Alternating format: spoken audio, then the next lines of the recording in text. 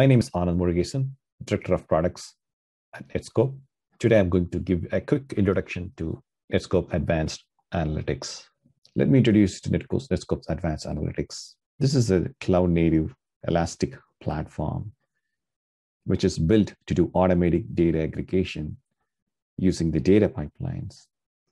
And the data is collected into a elastic data lake. The data is actually then curated and classified, and a very user-friendly schema is getting created for our customers to get the insights.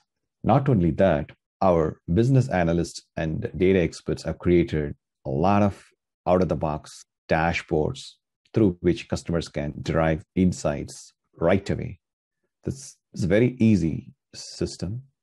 And not only that, it's very economical in the sense that you don't need to maintain those. It's pretty agile in the sense that when there is an incident that you want to drill into the details of the incident, all the drill-ins are available for you within a couple of mouse clicks, right? That makes the system very elegant for you to use.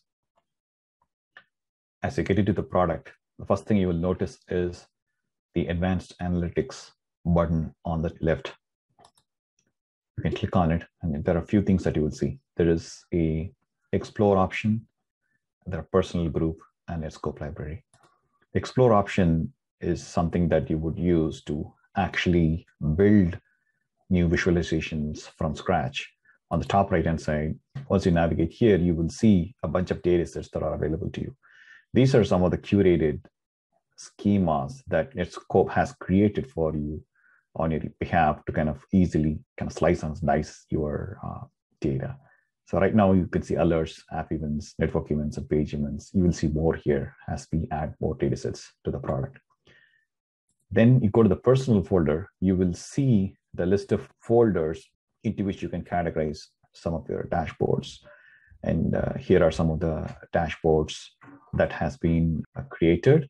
And let us say that I want to just take a dashboard and I want to share it with my coworkers.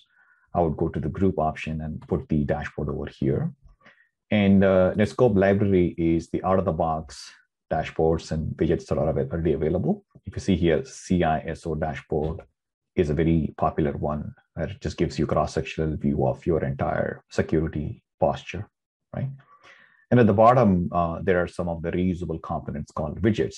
So when you're building dashboards, you don't need to actually start from scratch. These widgets will come in handy, where you could actually drag and drop some of those widgets into a nice dashboard and you can save it.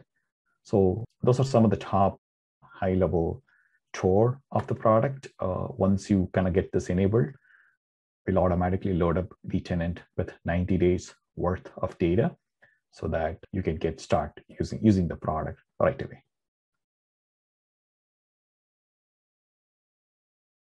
On the left nav, what you see is if I open up these are all the fields which are there from page events. The custom attributes are what we pull in from the customer's Active Directory, things like manager, department, and so on. You can search through any of these fields as well. So I can just kind of type in, I want to look at kind of CCL. So that filter is there as well, because right now there are a lot of fields. So the search comes in handy.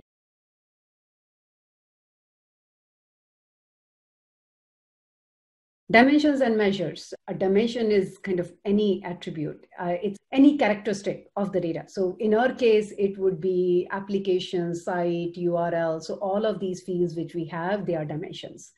The only measures which are there is basically which you can quantify. So things like number of events, number of applications, the total bytes. So anything which is quantified. So that's what a measure is. On the right side, the top section is kind of where the filters are. So this is where we can filter on different things, different fields, different attributes. So all of those filters will go over here. The different visualizations. So this is where how you visualize the data. And then there are many more in this as well. This is where the data will show up as I start pulling in.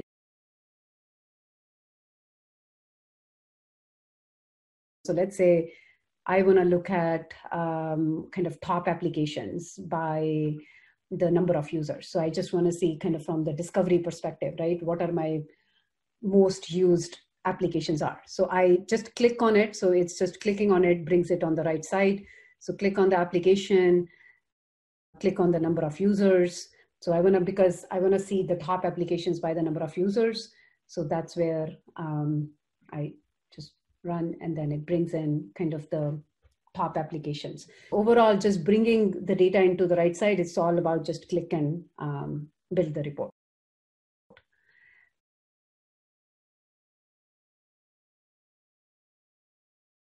I can filter on any of these. So let's say if I want to filter on, in this case, category. So I can just bring the category into the filters. Let me bring in something else. Let's say access method, I bring into the filter. So when I click into it, there is a small circle which you see over here. So this is a dynamic list. It's not a static list which we are pulling in for each of these filters. It comes up based on the data in that tenant. Let's say I want to kind of do cloud storage, so I can pull into that, and then again, the same thing, run. So I think overall filters, so that's what you can do. I think you can define your own custom things.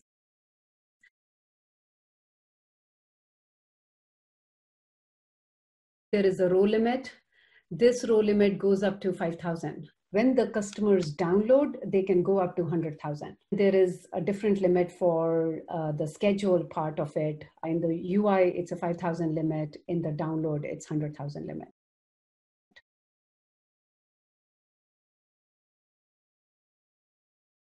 Look at, let's say, top 10 applications. All I need to do is just change the limit and then kind of run. So that brings in top 10 applications based on the users for cloud storage.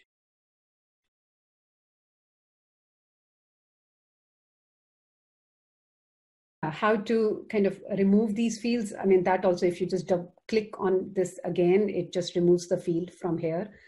Or the other thing is, even there is gear icon over here. So this also gives a lot of different options on what you can do. I can just remove it, filter on it, pivot on it, hide it from visualization. So let's say I bring in category as well. So I want to look at my top applications with the category. So then I bring in the category into it with the application.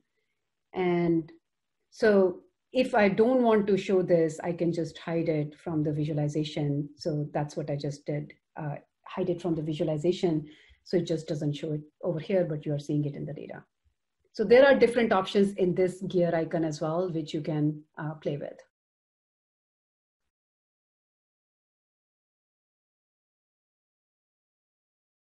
That how do you kind of reorganize these columns? I mean, that was also a simple thing. I mean, you can just kind of drag and drop.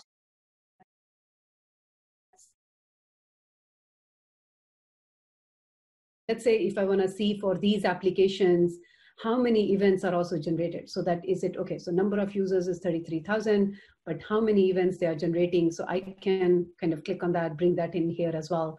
And the thing I wanted to show you was how it changes kind of the visualization.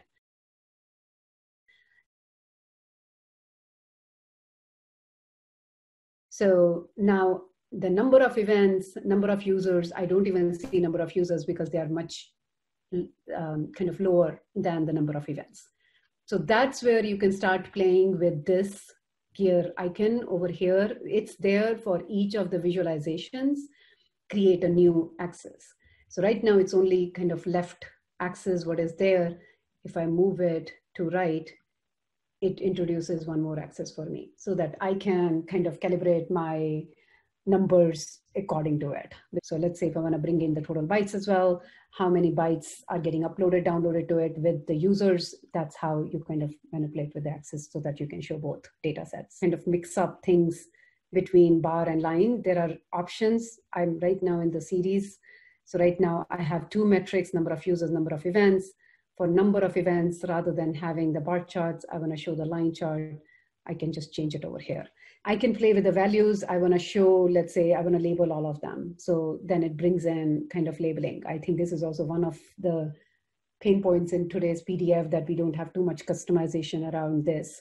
but you can kind of decide you want labels, you don't want labels. So all of those options are over here as well. The other thing is playing with the colors. I mean, there are different options, like it's the same place where I was showing the line. You can play with any of these colors as well. I mean, you can change them according to Netskope colors. I think we can change that.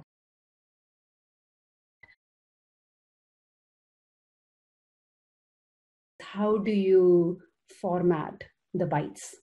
Because you want to show kind of them in GBs and MBs and things like that. So all of these numbers can be formatted as well. So in this case, I want to format the total bytes. And then here is where I can format it. So right now it's just kind of showing me a big number over here, right? So this is where I can say I want to format it in kind of GBs. So this format is similar to Excel. I want to do it, let's say, by GBs. This is kind of now you're seeing 250 GB, right? KB, MB, GB. So that's why there are 3 commas, because I'm rolling up that at GB level. And then given I want to format the number remaining, that's how the format is.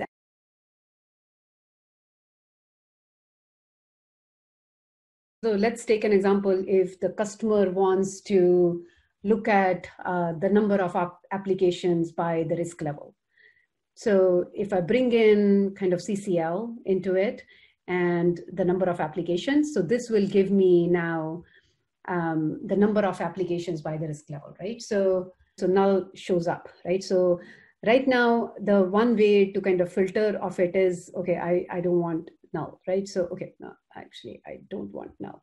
So you can just simply bring in the CCL into the filter. So I can bring in from here, or I can bring in from here as well and say filter. So I can just bring in and say it's not null. There are 2 ways to filter it. I can say it's not blank or it's not null. And then it just takes it out. The other thing which you can do is you can label it differently. And so right now, no null is showing up. But let's say if I bring that back up, what I can do is I can label it as whatever I want. So kind of going into series, but in pie chart, what I can do is I can label these things differently. So I want that null to show as unknown. I can just come over here and just label it, and it will show up as unknown, or I can label it anything I want. So there is a way to label some of these values for pie chart. You can filter them out as well. I can just say, okay, CCL is not null, and then it will filter it out.